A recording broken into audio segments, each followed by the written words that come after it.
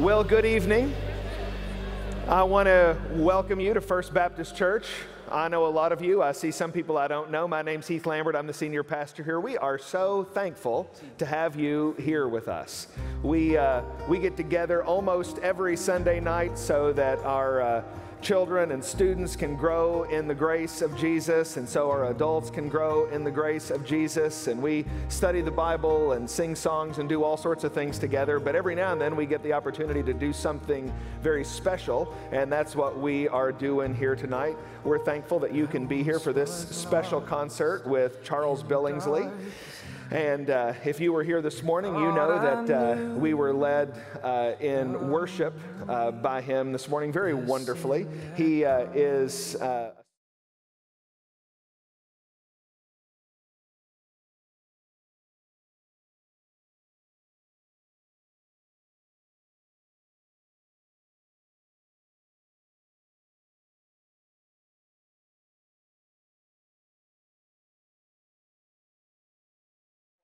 an orchestra who always, week in and week out, does an exceptional job here at First Baptist.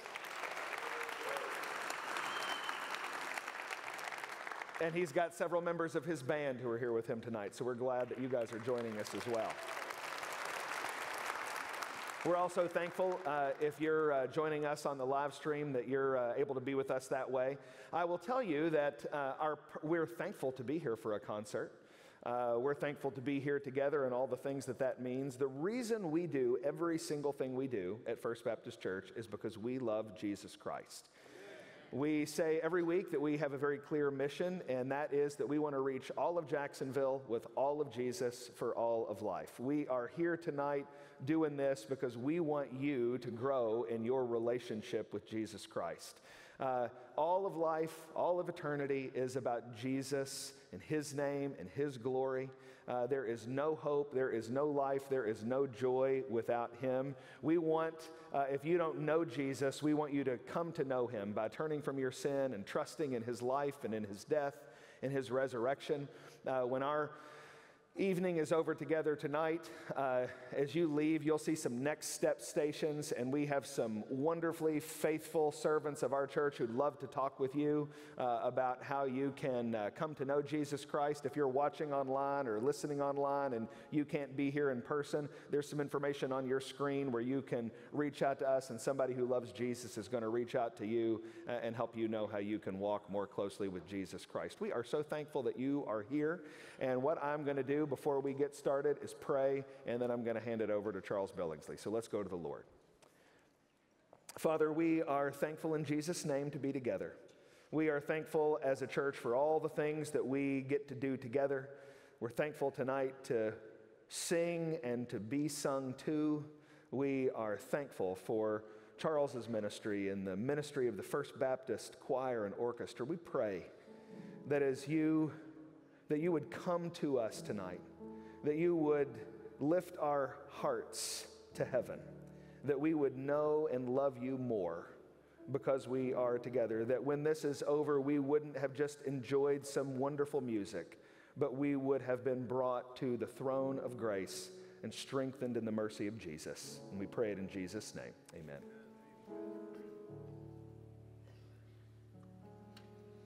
Well, good evening, everybody. How are you?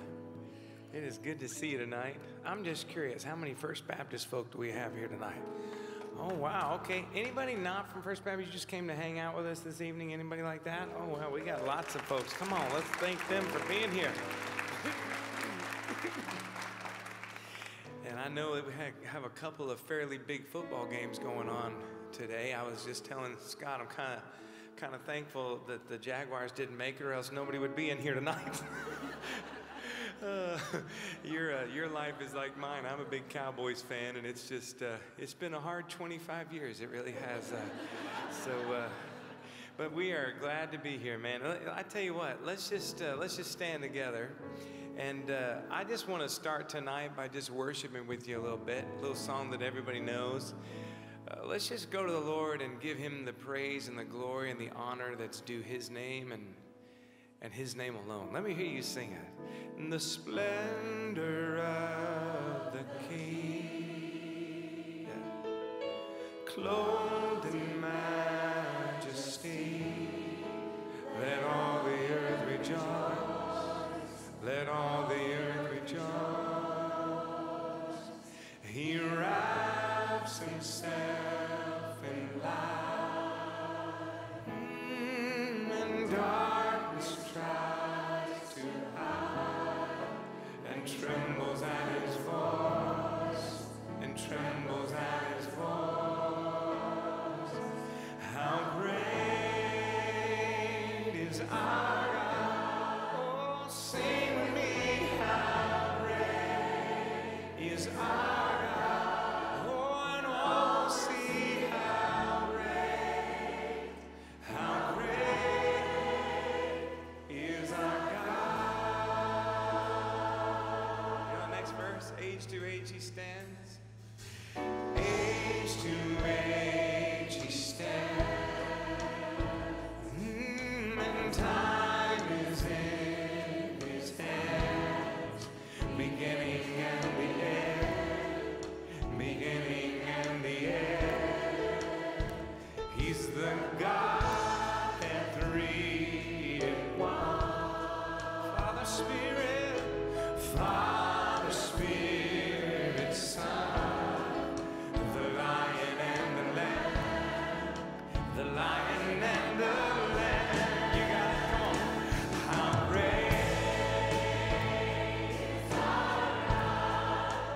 Sing with me, how great is our God. And all see how great is our God.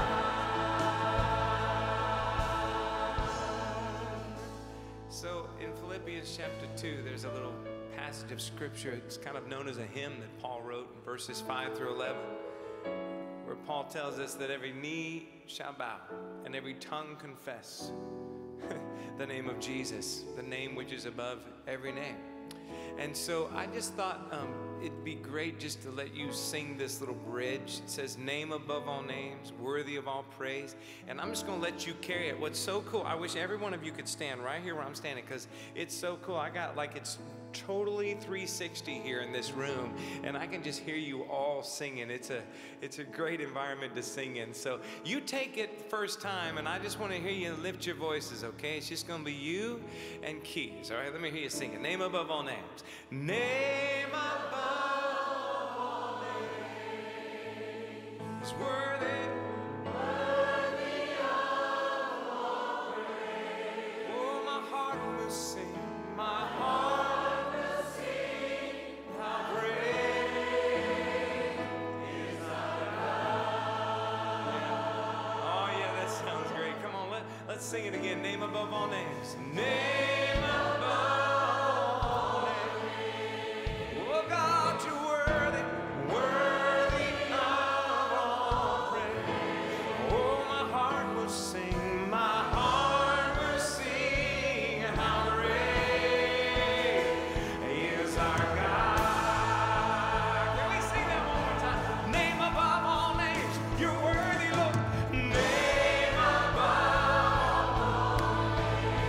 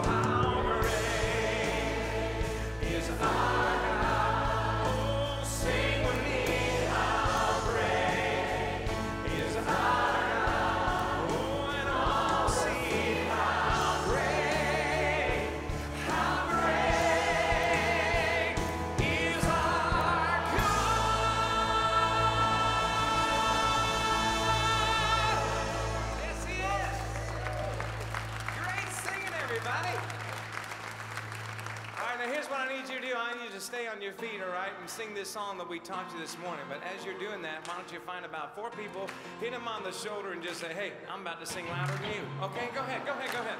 Say hello.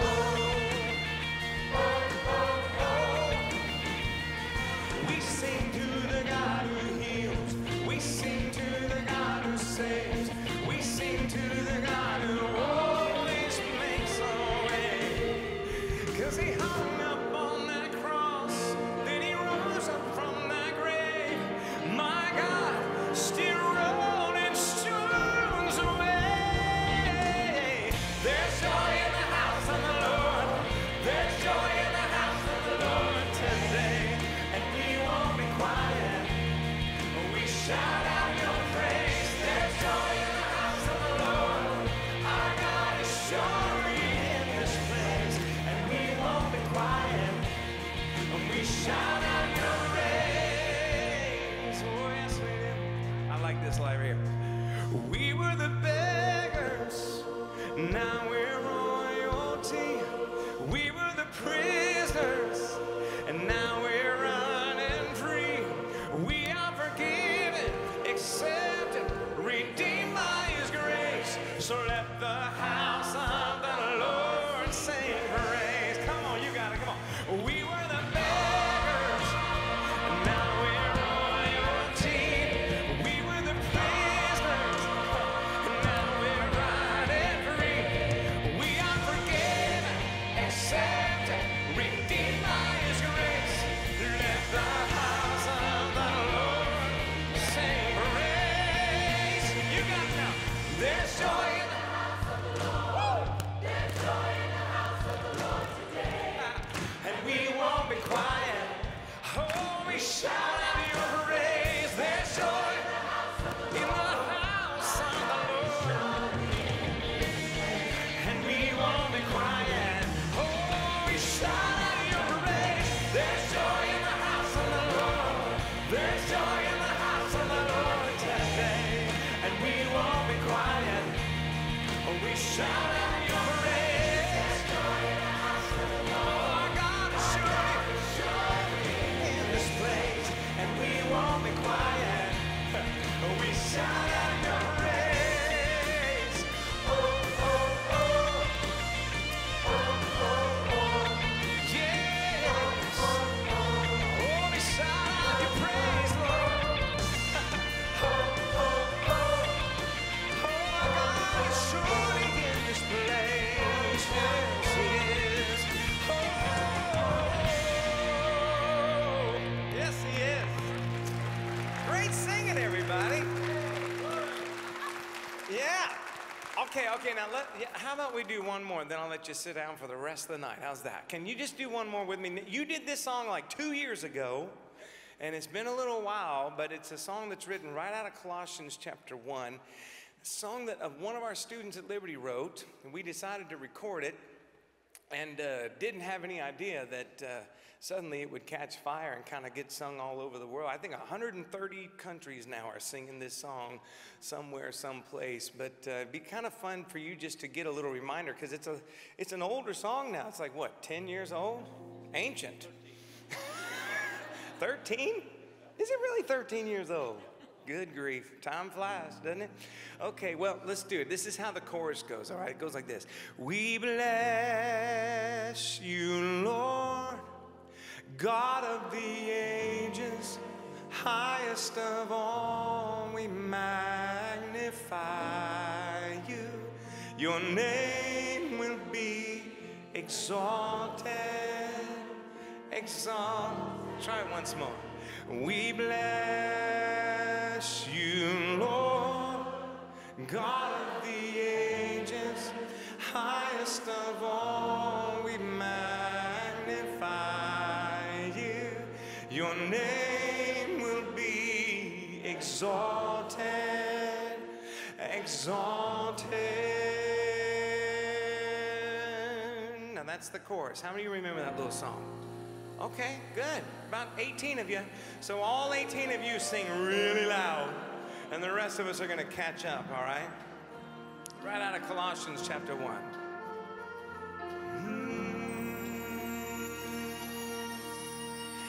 He is the image of the invisible God, the firstborn of creation. He is the first, the last, the one who matters most. He is creator, ruling sustainer of all. He holds it all together. He is the Word of God, the hope for all the world. Here's the next part. His name is lifted higher. Jesus, your name is lifted higher. You ready? We bless you, Lord, God of the ages. That's right.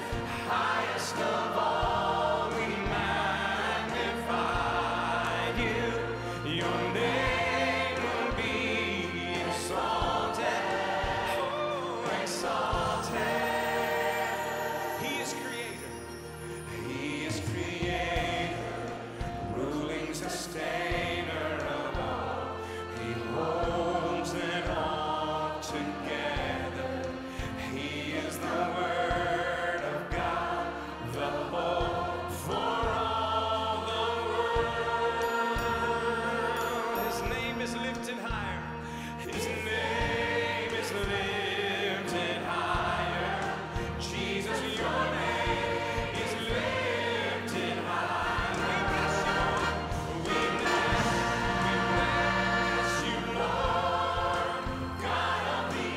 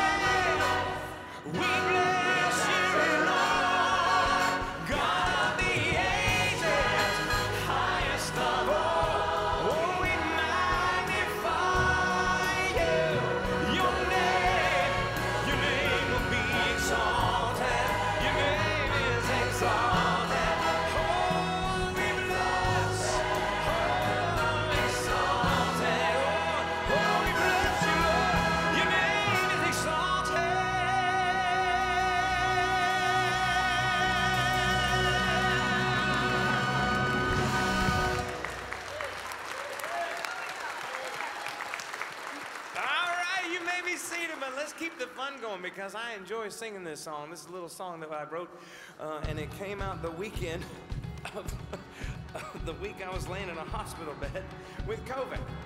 And it's just a song that just is entitled, I Was Made for This. Can you give me some more of that video, please? Creation sings a melody to the maker of all life. The lakes and trees, the galaxies, lift high the name of Christ.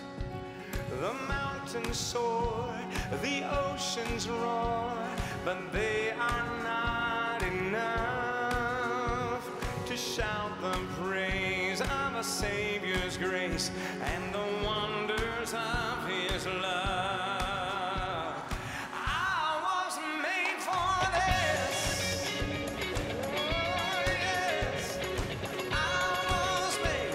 Oh, I was made for this. I was made. Oh, I was born to bless the name of the one who saves, for the glory is all His. I was made for this. Yes, I was. Put your hands together just like. Ben, you give me some more of that video if you don't mind, bro. The painted sky, both day and night, how it makes His greatness known, reminding us of His glorious, high and holy throne, where angels sing to the King of Kings, but there is so much more, 'cause they can't praise Him for His grace. That's for those that He died for. I was made for this. Yes, I was. I was made. Oh, I was made for this. I was made. Oh, I was born to bless the name of the one who saves, for the glory is all His. I was made for this. Yes, I was. Worthy to the one who called me, whose blood has made me clean. I'll know forever as I sing the song of the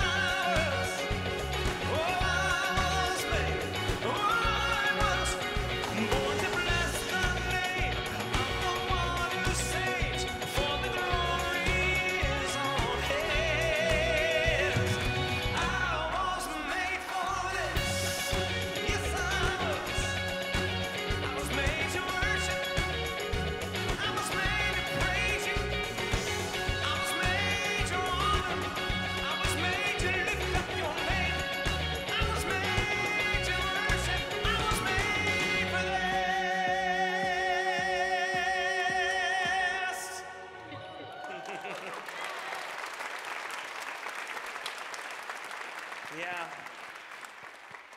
And you know, Colossians 1, that same chapter we just read out or quoted in that song before, God of the Ages, is really a great reminder of that.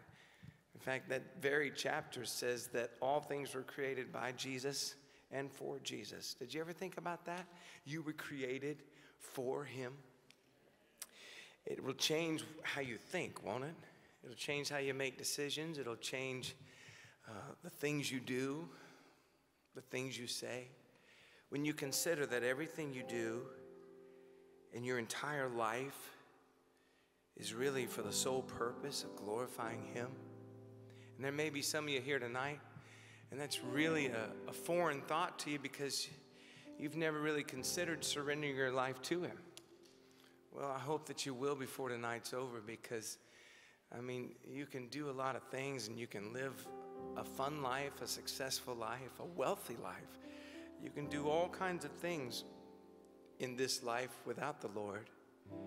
But when you get to the end of your journey and you don't know Him, then you missed out on the whole purpose you're alive. You're on this planet for one sole purpose, to bring glory and honor to the one who created you and put you here. And you know the one who created you and put you here has a plan and a purpose for your life? He really does. So if you came in here tonight and your life is all about you and trying to succeed and, carry yourself through the journey, what's going to happen is you're going to get to the end of that journey and you're going to look into the depths of your soul and it's going to be empty. So if there's an emptiness in your soul tonight, you came to the right place, because you just happen to walk into a room where we're just going to lift up the name of Jesus for the next, 4 or 5 hours. And we're just going to enjoy who He is, and we're just going to praise His holy name. And in the midst of that praise, the Bible says if He's lifted up, He'll draw all men to Him. So we're just going to lift up the name of Jesus, and in the process, I'm hoping that if there's an emptiness in your soul, you'll get caught up in this what we call the Holy Spirit moving, and that you just surrender your heart to Him, because He's the only way, He's the only truth, He's the only life, and He's the only way that you can leave this room tonight with hope, not just a temporary hope, but an eternal one. So that's the purpose of us being here, to lift up the name of Jesus and to draw people to Him who don't know Him. That's it. And we're not going to be real long or real boring. We won't go 4 or 5 hours, probably just 2 or 3. But I'm just happy to be back in my home church. It's so cool to be in this room. Y'all, I sang my first solo ever in a church in this room right here, sitting right here on this platform, right here on that floor right there. First one ever. Did you know that? Huh? What was the song? It was my tribute. You remember that one? How can I say thank? And it was funny too, because they did Pastor, you may have heard this recording. There's actually a recording of it. And what key you in there, Maestro? Whatever one you play want. something, just play that. How? What? How? Can you just pick a note? Just pick one. Any of them. I don't care. But okay, how can I like that. That's good, yeah. So, by the way, that's Adam Lancaster. Y'all welcome Adam. Hey, Adam. Hey, Charles. Adam's been traveling with me for 19 years, and whenever I start into something like this, I have this uncanny ability, Dr. Ed, to pick a pitch that's in between pitches. It's a real blessing. Like, I can hit quarter pitches like nobody's business. It's really kind of embarrassing. But Adam's been traveling with me for 19 years. He's married to a beautiful wife named Lisa. He's got 4 children. His oldest daughter is named after the 80s praise band Journey. You might have heard of them. But,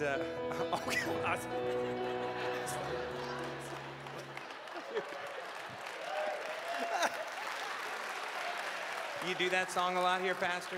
Just a small town girl. No? It's never happened before, Scott said. I can't believe I just sang that at First Baptist. I'm sweating. But anyway, he's got 4 children. They're all incredible. By the way, and back there is Juan. He's our bass player, bass player. And we like to say we only have one bass player, Juan Dugan. There he is. And back there is Mark Lamontagne on the drums. So y'all welcome all 3 of these guys. Okay, now you go back there. So I won't do the whole song, but here, this is really what happened. It was my first time to sing in big church, you know. And what happened is I was singing about, well, I tell you where I used to sit, up there on that balcony. They were red pews. Do y'all remember that? They were, in fact, everything in here was red. The whole thing was just red. And I remember sitting back there, and I used to get called out by Kenny St. John, our youth pastor, all the time for talking, and, you know, can you believe I'd be talking? Can you imagine me talking in church? But I'd be goofing off. And so one Sunday, I just happened to be down on the floor. And it was a Wednesday night. In fact, I had my friend Jason Dillberry with me, and he was an offensive lineman at our school, and I played running back at Orange Park High School. And I'll never forget that night, Pastor, because we had sometimes on Wednesday nights and Sunday nights, because you know it was Sunday morning, Wednesday night, Sunday, and we would kneel to pray. And this particular night, Jason was such a big old dude, like he was 6'7", 380 pounds. He was huge. And we kneeled down in between these pews because we're supposed to kneel. And then he got stuck between the pews. And I'm telling you, that's the hardest I've ever laughed in church. And so that kind of set us off. And then I started goofing off during the hymns. And so I started singing like operatically or something like that. And the guy behind me was a guy named Grady Robinson. And he goes, "Hey, man, you got a good voice. You need to sing for our Sunday school class." And I said, no, thank you, but no thanks.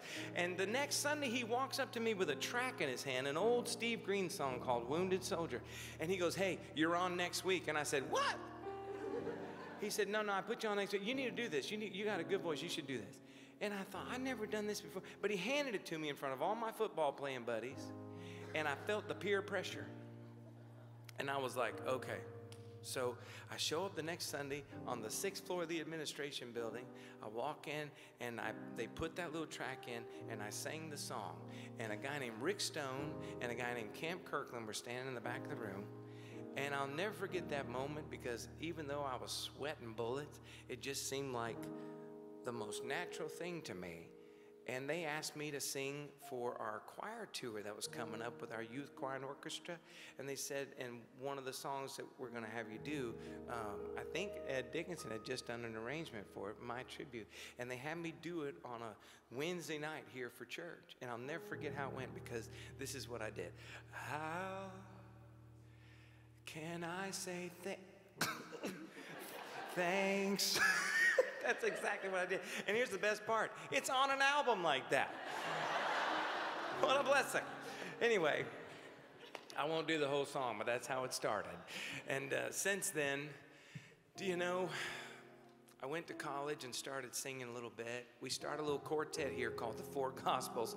Now that I think about it, Pastor, that was a pretty arrogant name, actually, the Four Gospels. I mean, how could we named ourselves the Four Gospel. I don't know if I was Matthew, Mark, Luke, or John, to be honest with you, but I was one of them. Anyway, we started singing a little bit, and then I went to college, and then after college, I just decided this is what the Lord had called me to do, and I just jumped into it. I graduated May 23rd of 1992 from college, did my first concert on May 24th. And do you know that coming up this May 24th, that'll be 30 years ago. And the Lord has taken me to all kinds of countries, and I've done over 3,400 concerts, and every bit of it started on a Wednesday night right here at First Baptist Church of Jacksonville. And I just want to tell you thanks.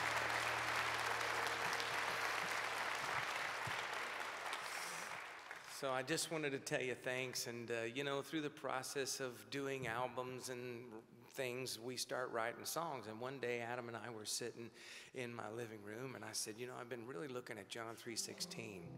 And John 3:16 is obviously an incredible verse. Another guy from this church, Tim Tebow, used to wear it underneath his eyes during every football game. And, you know, it's amazing what that one little verse has done in history.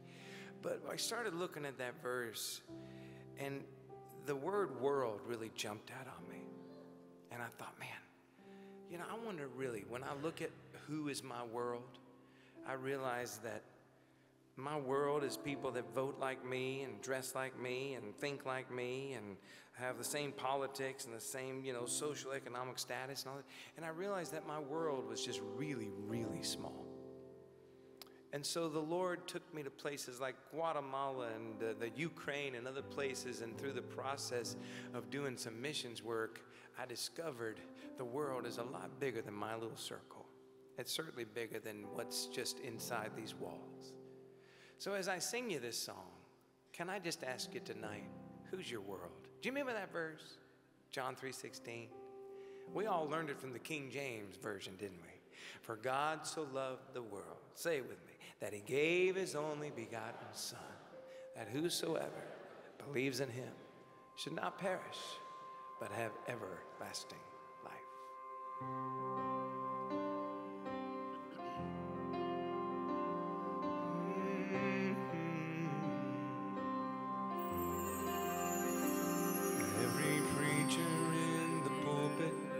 every cynic on the street, every poet, every pauper, every traitor, every thief, every soldier, every lawyer, every TV talk show star, anybody teaching students, anybody tending bar.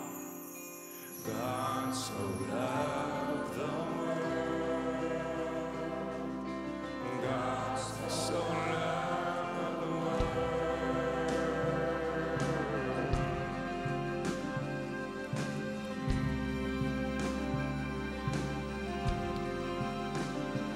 Every judge and every jailer, every master, every slave, every rebel, every skeptic, every addict in their chains, all the powerful and pretty, all the faithful and the fools, those bowing down to idols, those seeking to find truth.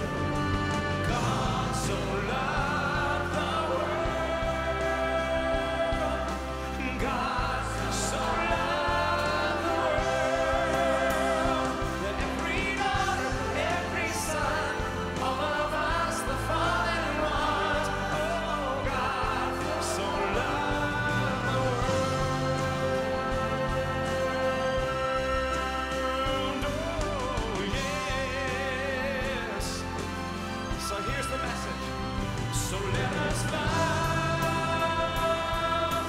anyone that He loves. Let us love. Let us love. So let us love anyone that He loves. Let us love. Oh, let us love every preacher in the pulpit, every cynic on the streets. Can I bring it home a little bit? Even you and me. God so loved the world. God so loved the world. Every daughter, every son, all of us, the fallen ones. Oh, God so loved the world. Oh, He loves the world. God so loves the world. Oh, every daughter, every son, all of us, the fallen ones. Oh, God so loves the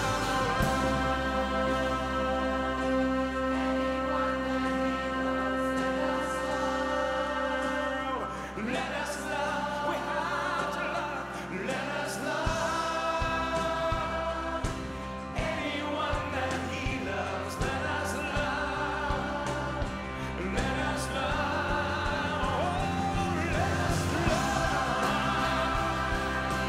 anyone that He loves. Let us love. Let us love. Oh, let us love anyone that He loves. Let us love. Let us love.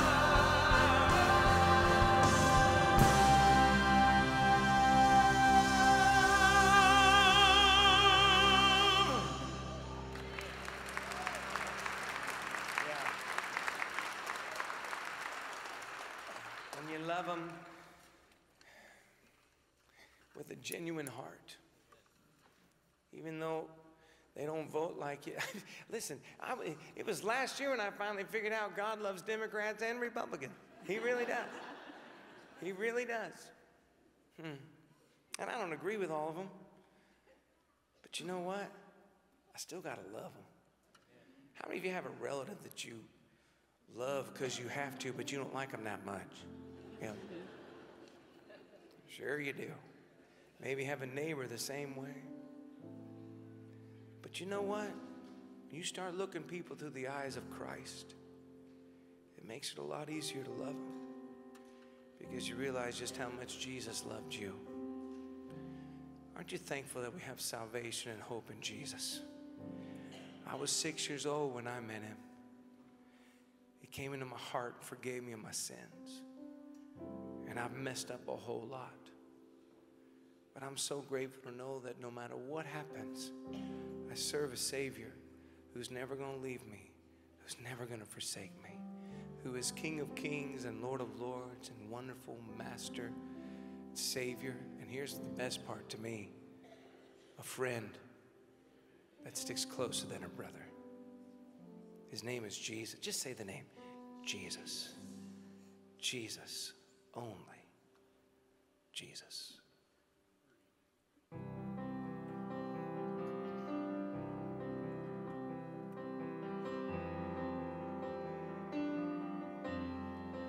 Who has the power to raise the dead? And who can save us from our sin? He is our hope, our righteousness. Jesus, only Jesus. And who can make the blind to see? Who holds the keys that set us free? He paid it all to bring us peace. Jesus, only Jesus. Do you know the chorus? It goes like this. Holy King Almighty, Lord, saints and angels all adore. I join with them and bow before Jesus, only Jesus. Who can command the highest praise? Who has the name above all names? You stand alone, and Lord, I stand amazed. Jesus, only Jesus. Yes, Holy King Almighty, Lord, saints and angels all adore. I join with them and bow before Jesus, only Jesus. You will command the highest praise, Lord Jesus. You will command the highest praise. Yours is the name above all names. You stand alone, and I stand amazed. Jesus, only Jesus. Jesus, only Jesus.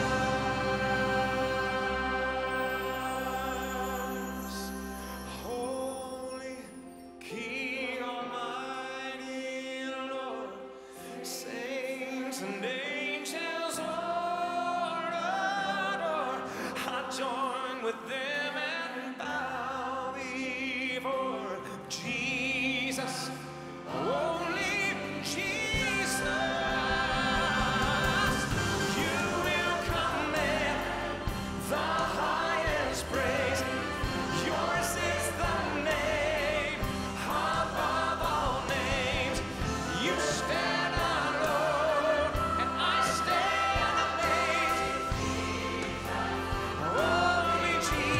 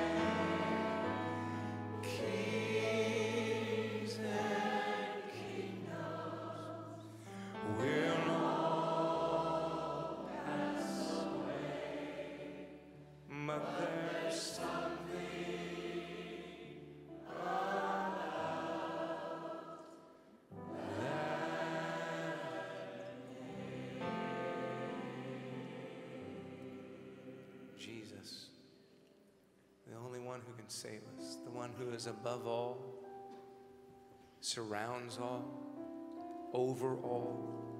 There is no one, no creation, no being, nothing that stands higher, more powerful, more meaningful. Nothing. No one.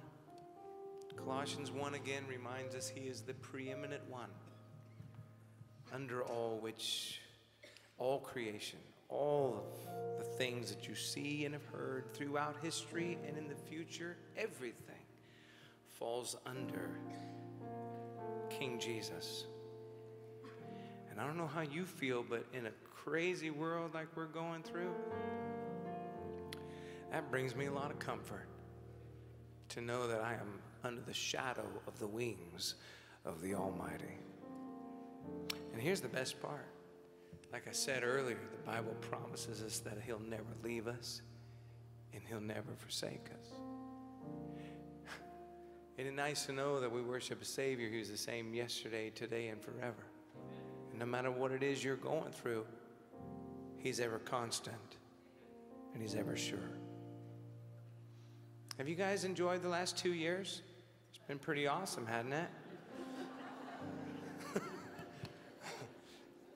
I'm telling you, man, I keep thinking this whole mess is going to be over, but it's not. I don't know about you, but I've lost many friends to COVID. Thought I was going to be one of those numbers myself, actually, a couple years back. But in the midst of that, you begin to question all kinds of stuff. When the world shuts down, you got nothing left to do. Especially if you're in the hospital dealing with this virus, you get a lot of time to think. It's either that or watch the world shut down on the news, and that's no fun. So I had a lot of time to think, as you did. And I hope that you took the time while the world was shut down to just consider your life, the condition of your soul. John Piper, he said this in a message, and I just happened to be listening to one of his messages as I was laying in the hospital bed on that Friday after I went in. I went in Thursday night before Easter. And so on Good Friday, April 10th of 2020, I was laying in the hospital bed, and my friend Ike Reichert, he told me a long time ago, he said, look, when you face a crisis, you can get one of two ways. You can either become bitter or you can get better.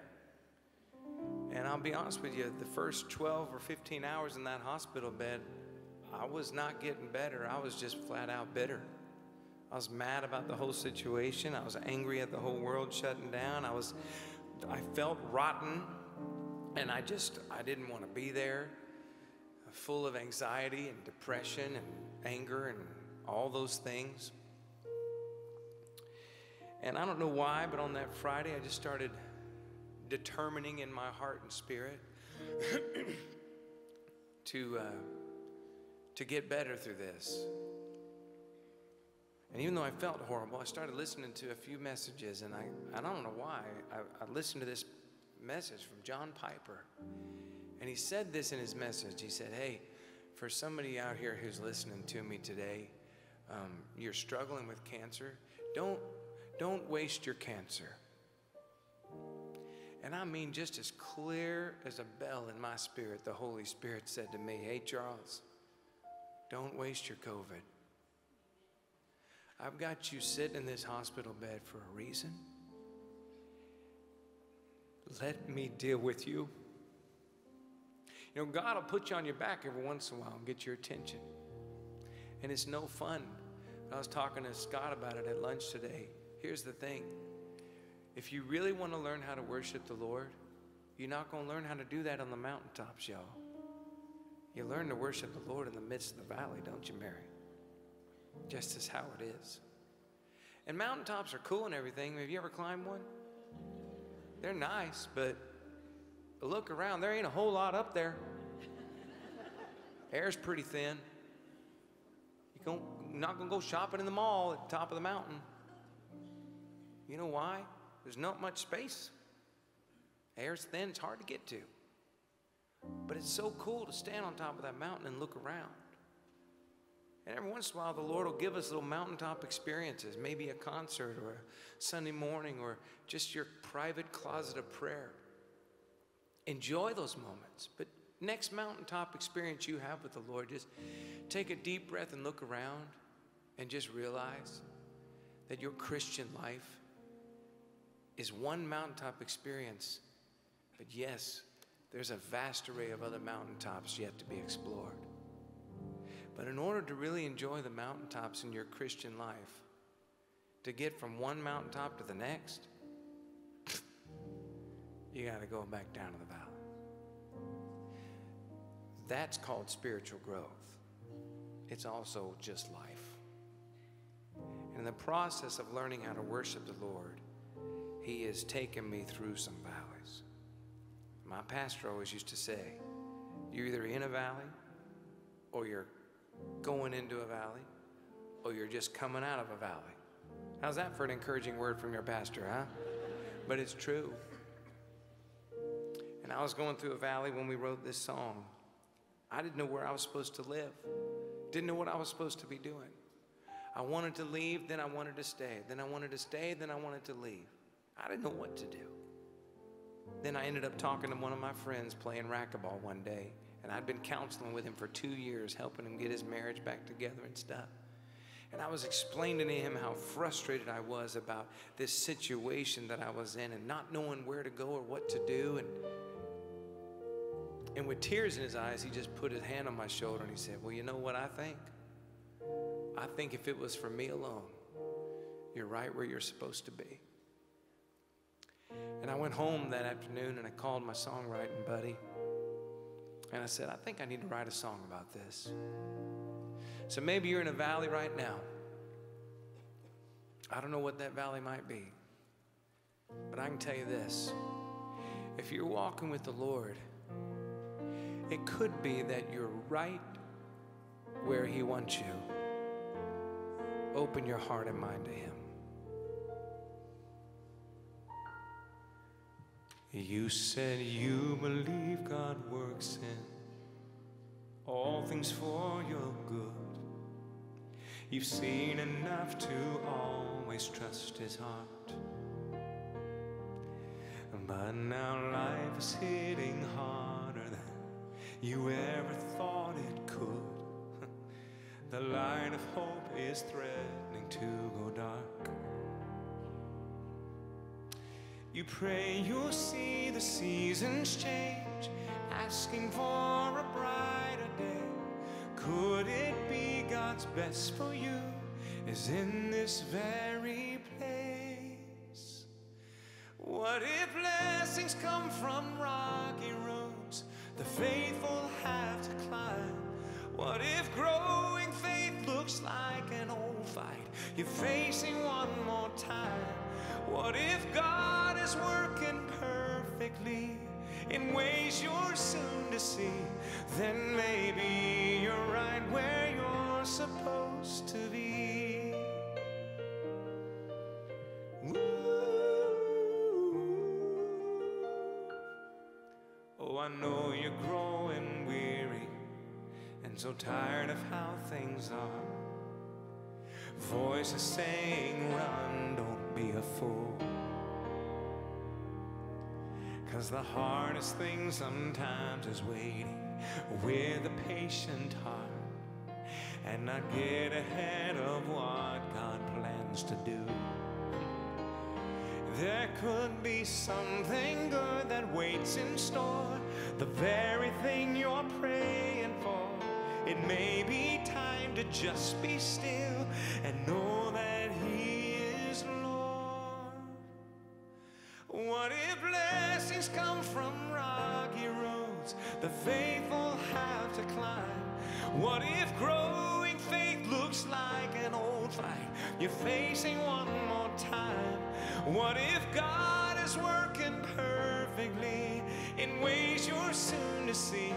Then maybe you're right where you're supposed to be. You're in the grip of His grace, in the palm of His hand. Maybe the eye of the storm is the center of His plan. What if blessings come from rocky roads the faithful have to climb? What if growing faith looks like an old fight you're facing one more time? What if God is working perfectly in ways you're soon to see? Then maybe you're right where you're supposed to be. Oh, maybe you're right where you're supposed to be. Yes. Oh, maybe you're right where you're supposed to be.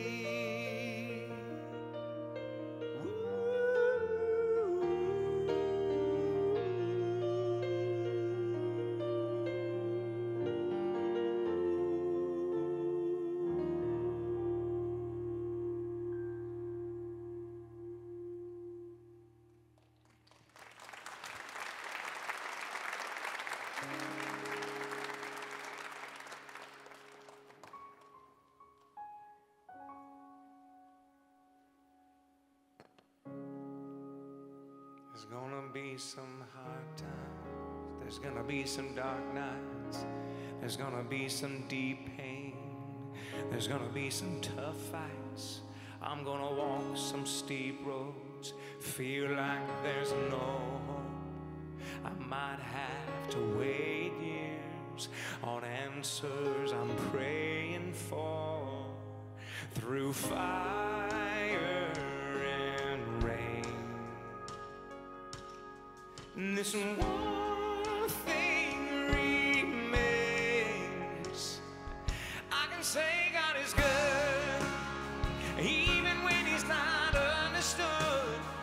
If He gives or He takes, His love will never change. He's given me the proof, 'cause when I look at the cross, every doubt just falls apart. I have been redeemed, don't need another thing. I know what I believe, that God is good. Yes, He is. Sometimes I go astray, as if I have a better way. I show unfaithfulness, but He shows amazing grace. What else can I do but speak out the truth? I can say God is good, even when He's not understood. If He gives or He takes, His love will never change. He's given me the proof. Oh, 'cause when I look at the cross, every doubt just falls apart. I have been redeemed, don't need another thing. I know what I believe, that God is good. God is good. Oh, yes, He is. So I lift my hands, I lift my voice to say, God, you are so good. Oh, you are so good. Every moment, every minute, every day, I can say God is good, even when He's not understood. If He gives or He takes, His love will never change. He's given me the proof. Oh, 'cause when I look at the cross, every doubt just falls apart. I have been redeemed, don't need another thing.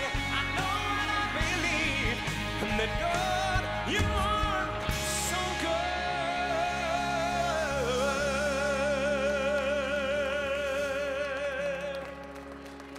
Yes, you are. Don't need another thing. Aren't you thankful that the goodness of God is available to all? You know, and it's funny when you look at your life and what you're going through. Sometimes it takes a valley to really appreciate the mountaintops, doesn't it? Sometimes it takes a little bit of war to really appreciate the peace. Sometimes it takes hard times to really appreciate the good ones. We were talking about these things one day, and then in the midst of the conversation, I said something like this. Yeah, but isn't it nice to know that no matter what it is, Jesus is right there in the center of it all. So we just decided to stop right then and there and write this little song. And it's funny because when I was laying in the hospital bed with COVID, almost 2 years ago now, having a hard time breathing, I had a record come out, that song I told you made for this, that was the title cut, and it came out that day, and I thought of all the days that I'm in the hospital with COVID-19, I have a record that's being released. And I thought, well, nobody else is going to hear it. I might as well listen to this thing. So I just started listening to the record. And I got down to track number 4, and it was this song. And we had written it a year prior. And I thought, wow, Lord, how good is this?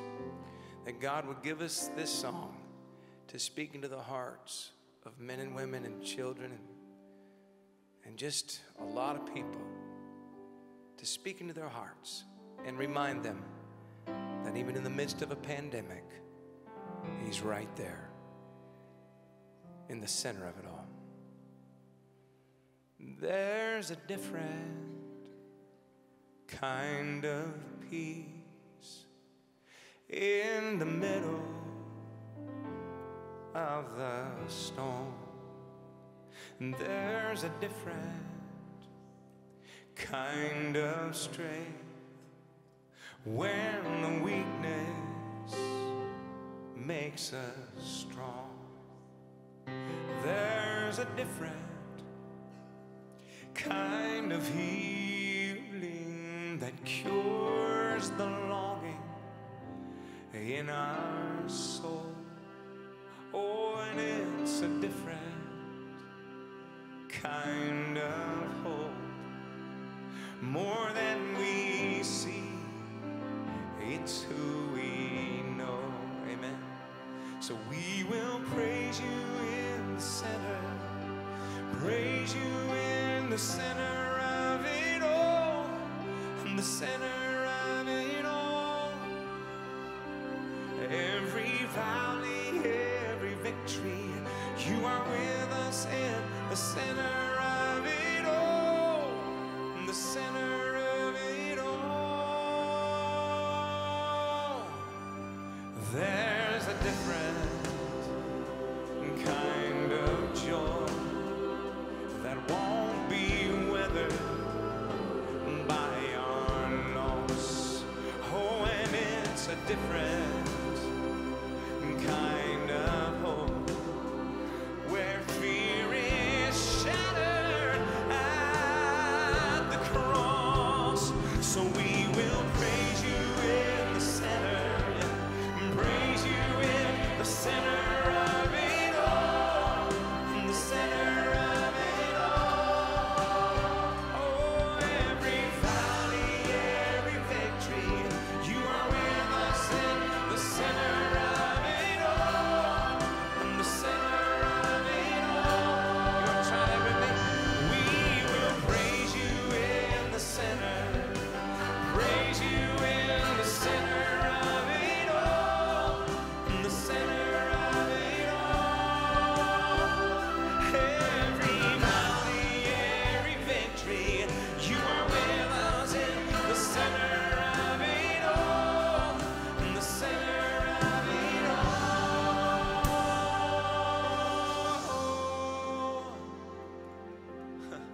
Oh God, I'll praise you in the center. So here's our response as His children. We're just gonna keep praising you. We're just gonna keep praising you.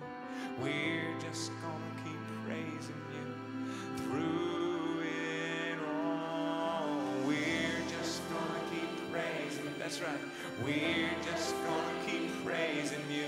So we're just gonna keep praising you through it all. Sing that with me, y'all. We're just gonna keep praying. Oh, no matter what comes our way, no matter what problems, if it's a pandemic, if it's a crisis, I'm just gonna keep my eyes and keep trusting you and never stop. So we're not gonna stop praising you. Hey, we're not gonna stop praising you. Oh, we're not gonna stop praising you. Hey, through. Oh, we're not gonna stop praising you. Through everybody, every victory. I'm gonna trust you, Lord. I'm gonna keep praising you through the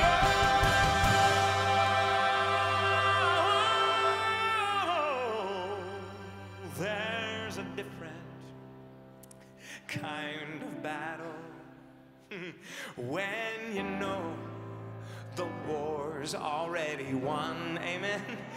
Oh, and it's a different kind of power when by your death we've overcome. Yeah. Oh, we will yes, we will praise you in the center of it all. The center of it all. Everybody, every valley, every victory, you are with us. Aren't you thankful for that? Come on, y'all, sing it with me. We'll praise you in the center. Let me hear it. We will praise you in the center. That's right. The center of it all. Everybody.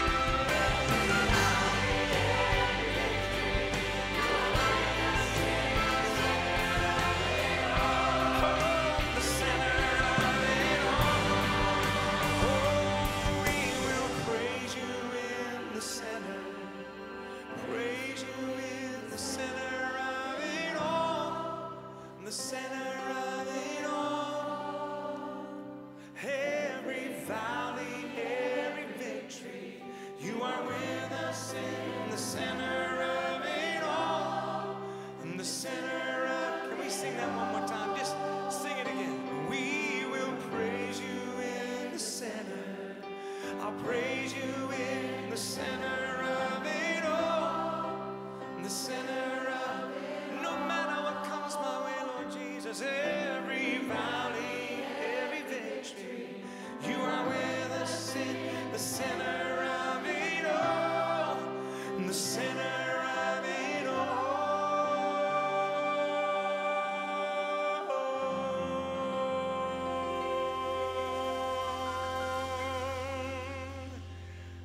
Oh, I'll praise you in the center, Lord.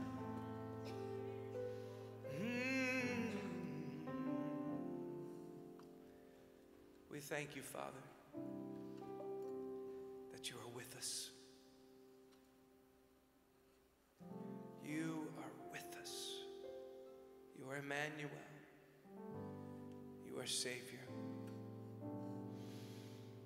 And as King of Kings and Lord of Lords, we bow before you, but Lord, we also just are so grateful that you stand beside us as our friend. You stand behind us, Lord, as a mighty fortress and our protector and our provider. And you go before us, Lord, as our shield. And you wrap your arms around us, Lord, as our healer and comforter. And you forgive us, Lord, as our Savior. We're just grateful for who you are and for what you've done in our lives tonight, God. And it's to you that we give our thanks and our praise for being in the center of every tragedy, of every heartache, of every one of those horrible phone calls, of every horrible accident. But Lord, also, even in the midst of the mundane, just the everyday stuff, you're always there with us, guiding us, protecting us. ministering to us. And we are grateful, Lord. When peace like a river attendeth my way, and when sorrows like sea billows roll,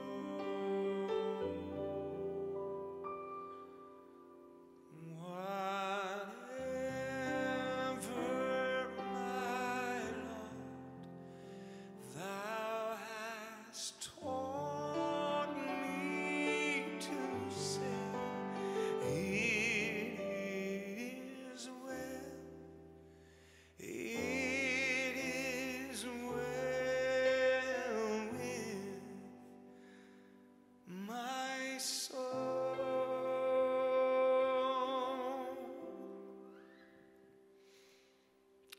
I can hear some of y'all sneaking in. I like it. In fact, you know what? Let's just go there. I'll sing a little line and then you do that little repeat thingy, okay? It is well, it is well. Yeah. And just sing the melody. If you want to pick a part, do a part. If you don't know what a part is or the melody, just make a noise of some sort, okay? I just want to hear you. It is well.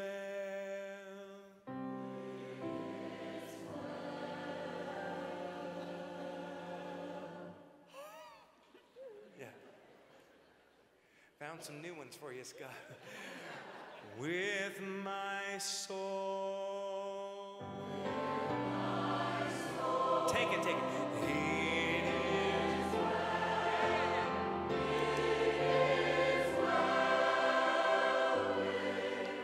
my soul.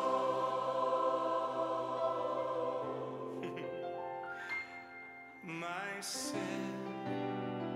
Oh, the bliss of this glorious thought. Oh, my sin, not in part, but the whole is nailed to that cross. And thank you, Lord, I bear it no more. Praise the Lord. Oh, praise the Lord, oh, my soul. It is well.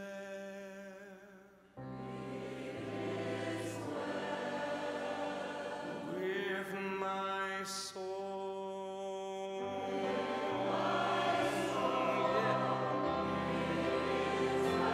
Thank you, Lord.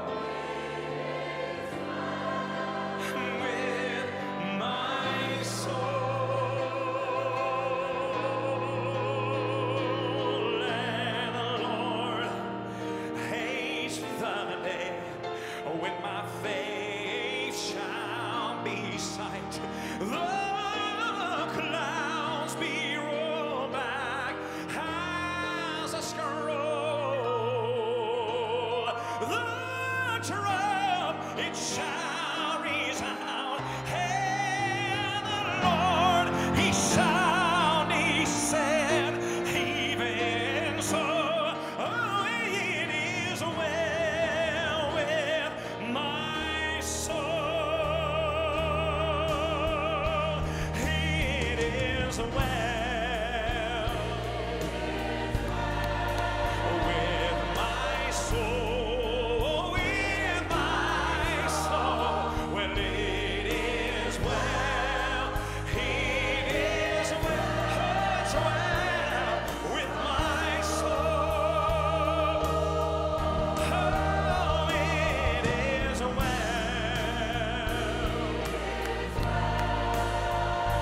My soul.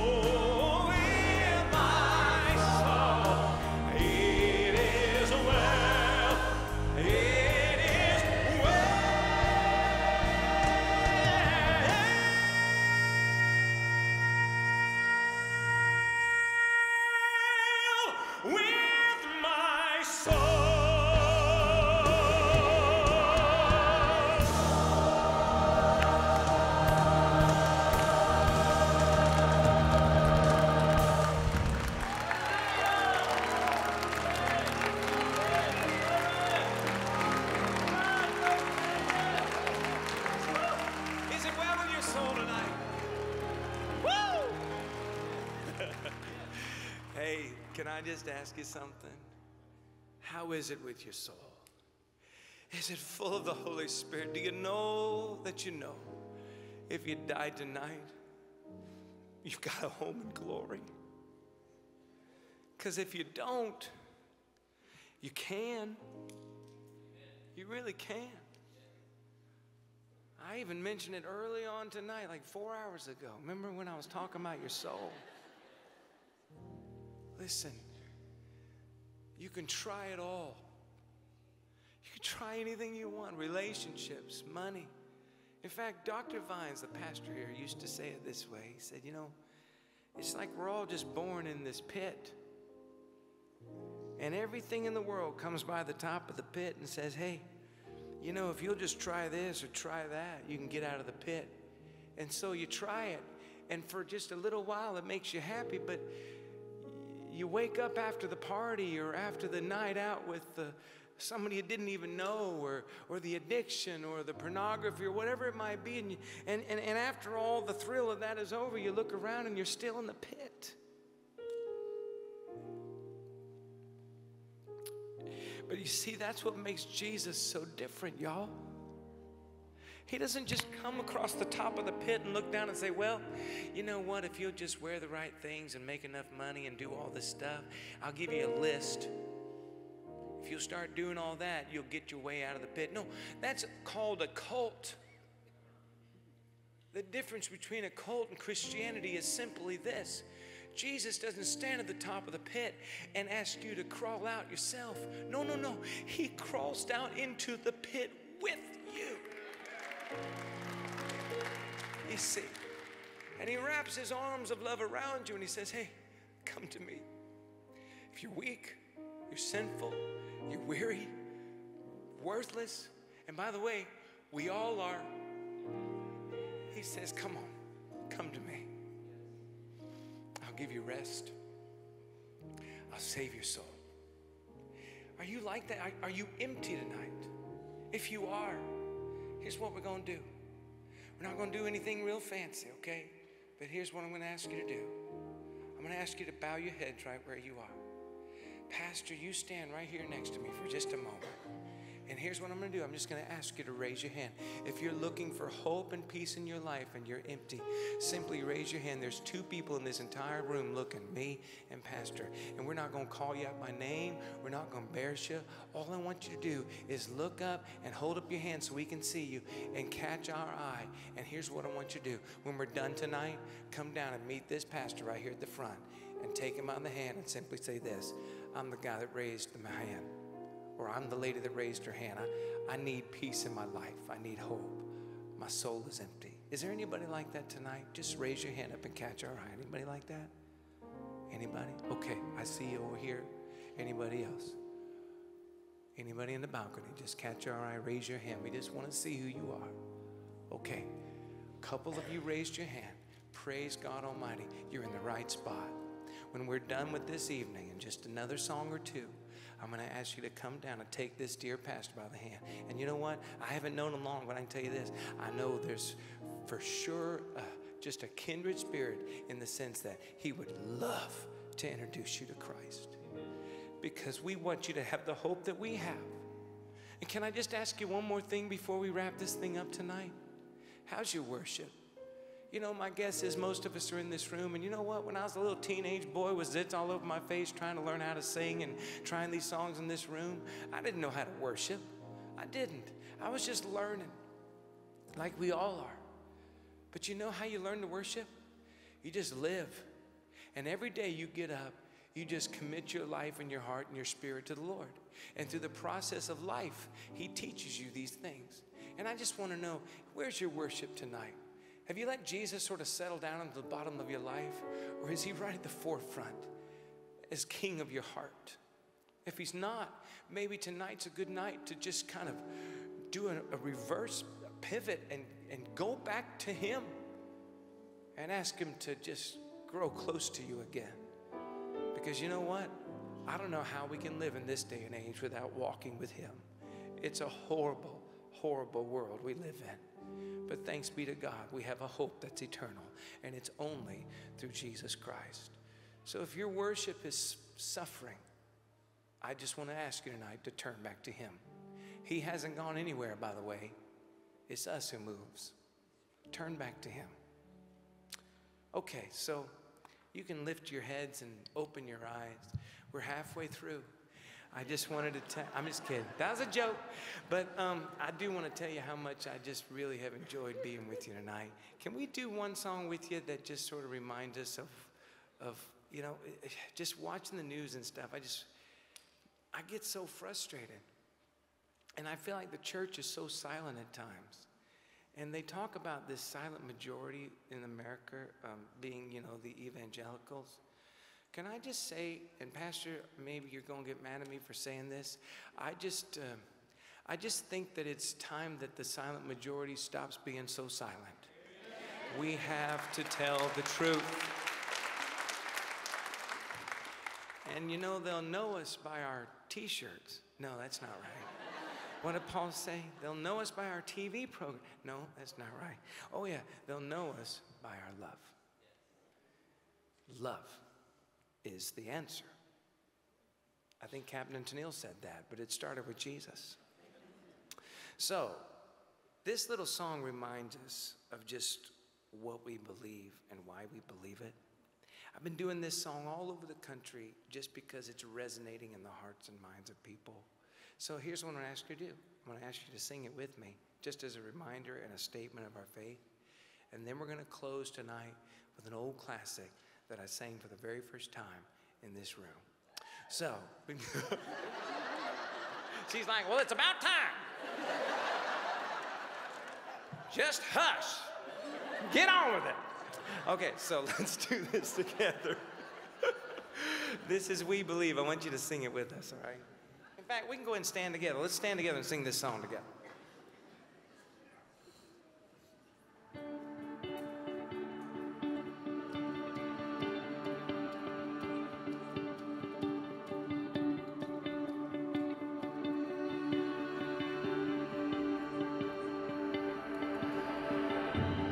In this time of desperation, when all we know is doubt and fear,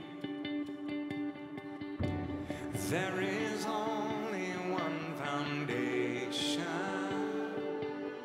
We believe, we believe. In this broken generation,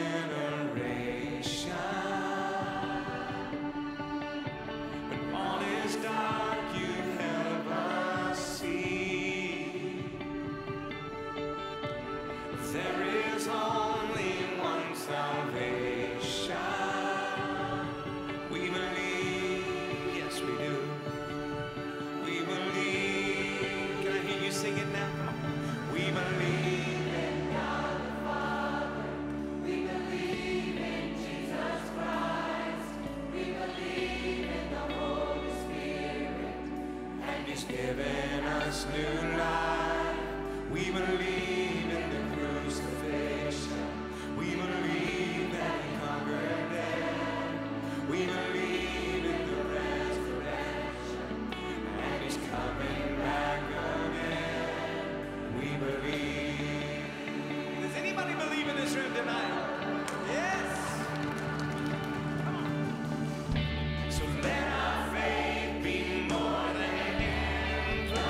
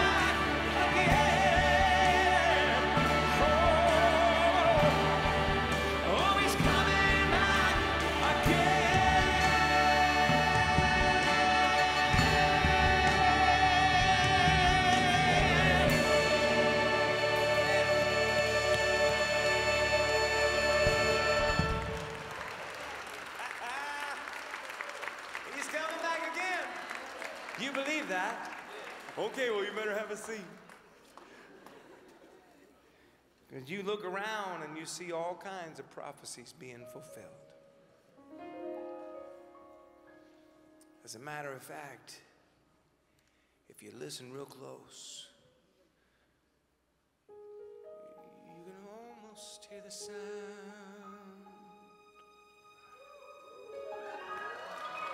of a mighty rushing wind.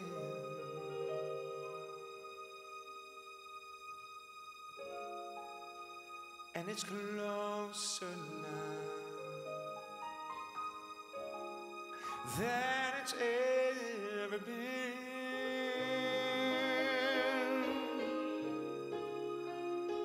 I can almost hear the trumpet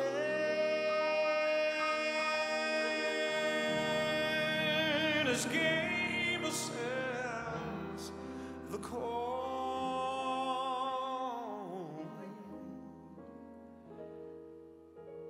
and at the midnight cry, we'll all be going home.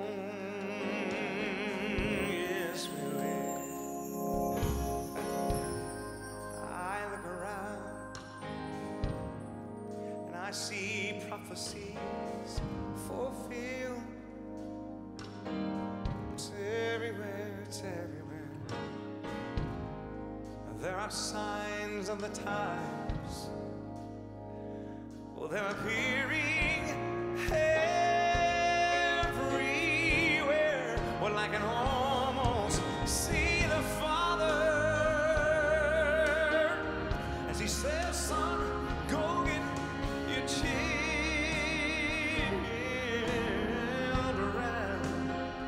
Oh, and at the midnight cry, the bride of Christ, that's you and me, by the way, shall rise when Jesus steps out of His clouds to call His children. When the dead in Christ shall rise, they will rise to meet Him in the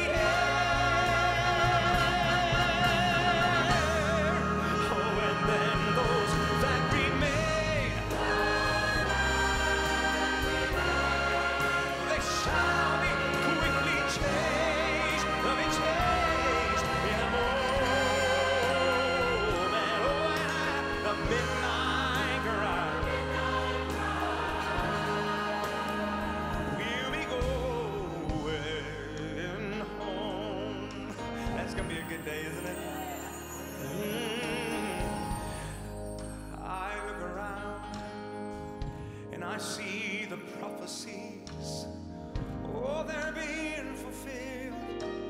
It's everywhere, it's everywhere. There are so many signs of the times. Oh, they're appearing everywhere. Well, I can almost see the Father as He says, son, it's time, go get your children.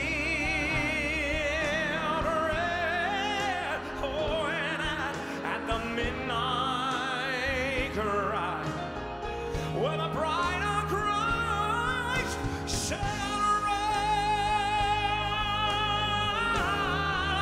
when Jesus steps out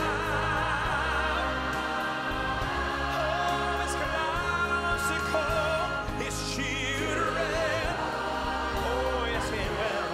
Oh, when the dead in Christ shall rise. Oh, yes, they will rise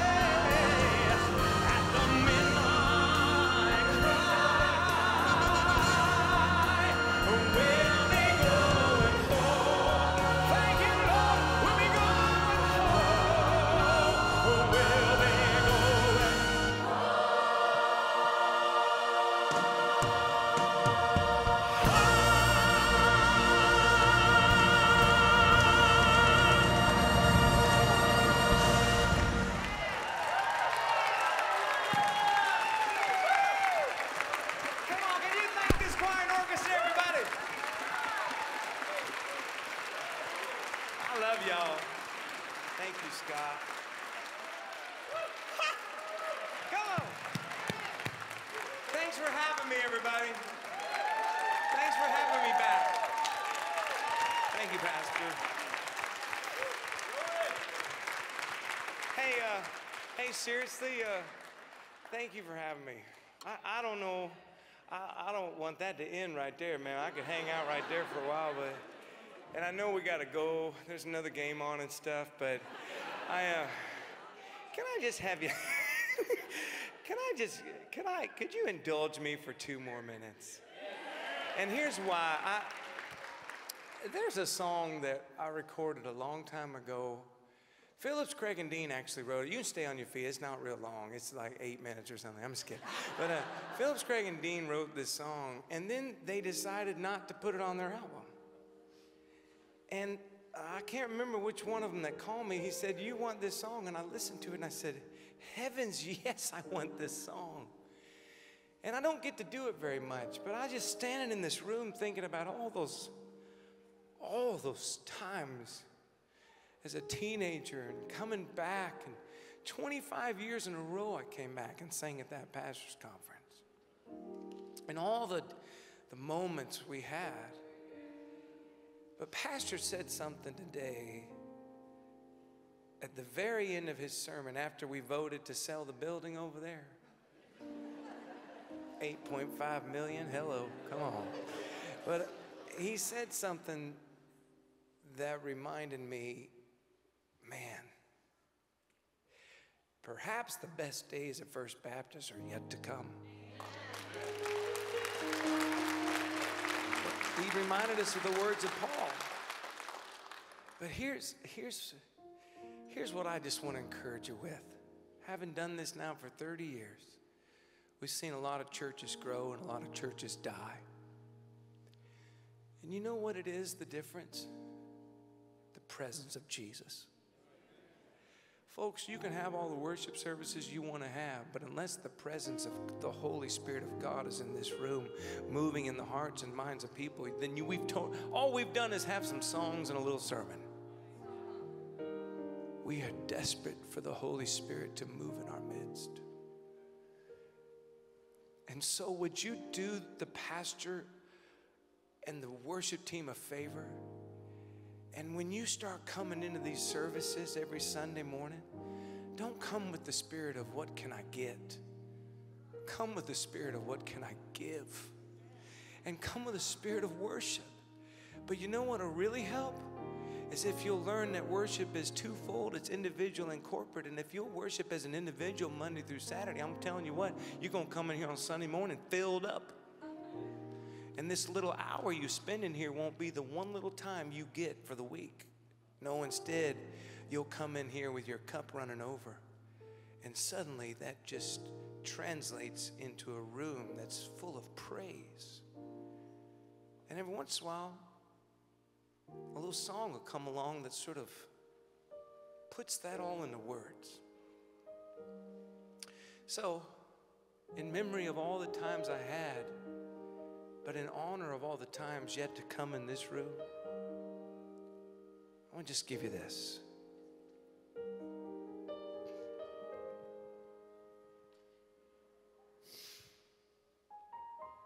The church is empty, but I just can't go home. So I linger for a moment in the dark, all alone. And I'm so overwhelmed at how your spirit moved. I'm just glad that I was in this room.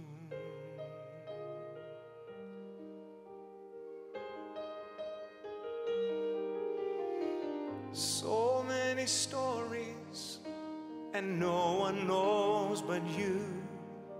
The silent prayers answered tonight in these pews. And I don't understand how you do what you do. just glad that I was in this room. Great God in heaven, how wonderful you are. Oh, you're still changing lives, and it humbles my heart that you would allow someone like me to play a small part. So listen now. So tonight as we stand here, we're reminded once more that when any good happens, it's not about us, Lord. It's enough just to stand in the shadow of you. I'm just glad that I was in this room.